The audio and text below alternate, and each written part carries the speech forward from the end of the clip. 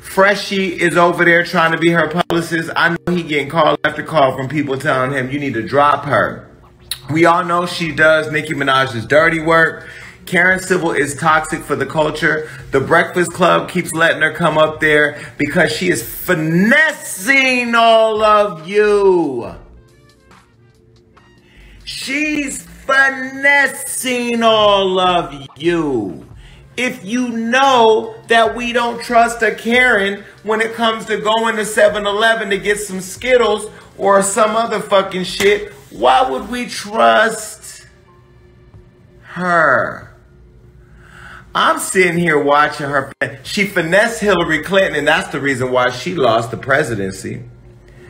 Now, I'm going to tell you, I forgot the kid's name over there in Florida who she paid $20,000 to hack my page. You know, it's all in my new book. My new book is about to set Hollywood on fire. Because, you know, I own. You can't finesse or fire me. I own it all. I'm watching all you clowns get finessed by a woman named Karen. And then come to find out she's now setting people up. Did y'all read the court decision by Jessie Woo? Now I'm about to go look into this a little deeper. Y'all not paying attention. But Karen know not to fuck with nobody over here because she's already been put on notice. I don't care. She got people in the streets. I got people in the streets. But the people in the streets that she got don't want to be connected to nobody scamming. So everybody knows now. Now everybody knows. Jessie Woo done woke it up. Now Karen Civil is the social media pit bull for Nicki Minaj. Now you see what Nicki Minaj has been doing. Losing her goddamn mind. From White House to Joyce. She's sending the barbs attack my friend Yvette Nicole Brown, all of which are people who love the black community. Y'all are sitting here watching it play out, and yet you ain't doing it. So y'all keep talking about hashtag protect black women. Are y'all gonna protect Jessie Woo against Karen Civil, or y'all gonna say nah because Nicki Minaj is your queen? Queen of what? Queen of is internet terrorism? I'm so tired of sitting and watching this same show. I be the same people, and then guess what? The brands run over to them because they know how to finesse you. I can create a super polished Instagram, go rent a Rolls Royce, and come out here and act like I'm that motherfucker for you to give me your bag. But guess what? No, I'm going to give you what I am. Love it or not, I'm going to give you what I am. I ain't perfect, and I'm getting better. In fact, I'm getting to a place where I get out of all the tea so I can get to just being the voice of America and the world and the culture. But until then, all of the blogs texting me and all of the bloggers and celebrities texting me saying, I can't believe what they're saying about Karen. Are you going to write about it? It's already on Hollywood Unlocked. Because we ain't afraid to say what the people need to know. We ain't afraid to say what the people are saying. We ain't afraid. And you know what? Ra Ali, your side nigga, keep texting me about that Instagram you took down, and I keep getting his Instagram back, and you keep getting it taken down on Instagram. And Adam, what are y'all doing over there on Instagram? Y'all letting Nicki Minaj and her cohorts run y'all shit? Is anybody running Instagram anymore? I mean, hell, we talking to all the executives over there, but should I be talking to Adam? Adam! Is this thing on? You are letting these people use your platform to scam, sham, and blam everybody. And it's sickening. I love you, Instagram. You know I love y'all. You know I love you, Instagram. Instagram, I love you. And I don't even do these videos no more because I just beat COVID. But how can I beat COVID, but we can't beat Karen and the cohorts? What does Nicki have to do with it? She is the puppet master. These are puppets. Jessie Woo, I know you mad at me for what I said about you a while now, and I ain't changed my opinion. We can get into some things. But you are welcome to come on my show. Let's talk about it. Let's shake the table. Shake it. Shake it. Because I'm sick and tired of seeing people win who are ruthless, scamming ass hoodlums. And you know what? I don't play by the street code. So if y'all start moving weird, I'm telling the FBI, CIA, DEA, IRS, I'm telling everything with 3 letters in it. LAPD got 4, I'm telling them too. This is a shame. Y'all should be mad. Y'all keep putting the same tired ass culture icons in all these award shows. I just got my first award. You ain't gotta give me a fuck thing to sit next to some of these fake ass, scamming ass niggas. I said it, and I'm gonna keep on saying it. We will be following everything over there. Not over here, over there. Y'all need to keep paying attention. And Instagram. Adam, you got employees getting paid to verify people, hack pages, and do all types of shit at Instagram.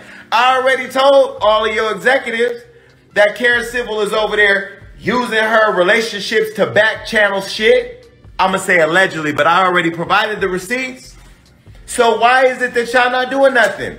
And by the way, even though I'm barely putting this in my book, I don't know what the the time limits are on cyber crimes, but Karen Civil, you need to go to prison for what you did at Hollywood Unlocked. You paid some minor, you paid a kid to hack Hollywood Unlocked. You paid him and told him you was going to help him be a rapper. You used your relationships with these rap executives, telling that young boy that you was going to give them a career, and you gave them $20,000 to hack my shit. You told them to take all my shit down. The difference between me and all these other niggas is that I got relationships and people love me and they don't ever want to see me lose. So they keep on helping me. Now, all of my accounts are protected and they are managed as partnerships at Instagram and Facebook and everywhere else. And you can't take me away. You can't bully me. Everybody's afraid to call you out on shit. Go on The Breakfast Club and look at Charlamagne and Angela Yee and DJ Envy in their face.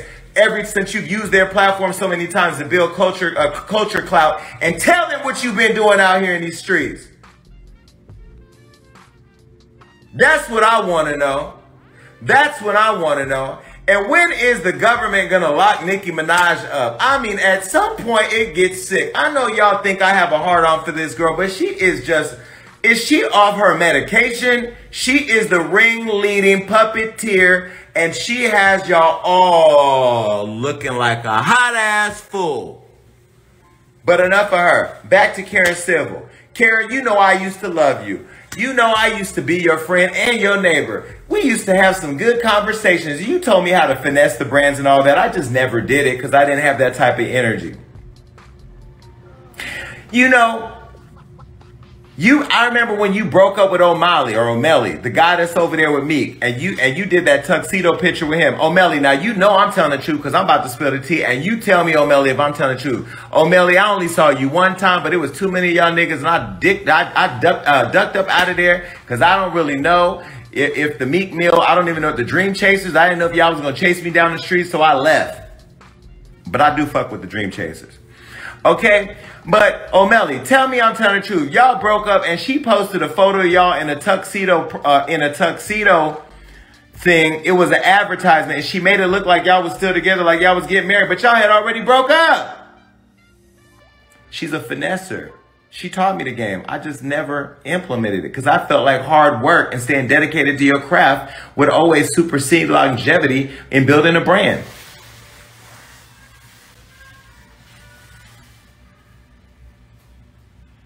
But I have to tell you, when I looked at Jessie Woo and I looked at what she posted, and I'm getting all these texts from all these black bloggers saying, can you believe it? Can you believe it? Can you believe it? Yes! Yes! I told you, all of you, but you don't want to listen. Why? Because y'all all either in bed with these sick people, or you just think I'm that messy guy that you bought into that narrative. I deliver the tea. I deliver the news. Facts. I deliver the news and the facts. I'm not trying to be popular. I already got my popularity. You either love me or you don't. But one thing you will love about Jason Lee, baby, is he gonna always tell you the truth. My hand to God, I'm gonna always tell you the truth. The truth is I understand it. The truth is I see it. But I've been telling you about Karen Civil. Go look on my Instagram. Go down and look at it. But you don't want to, because then you have to accept the fact that I knew more than you, that I wasn't afraid like you, that I was going to tell it like you, that I was going to drag it like you. Now I was going to do it.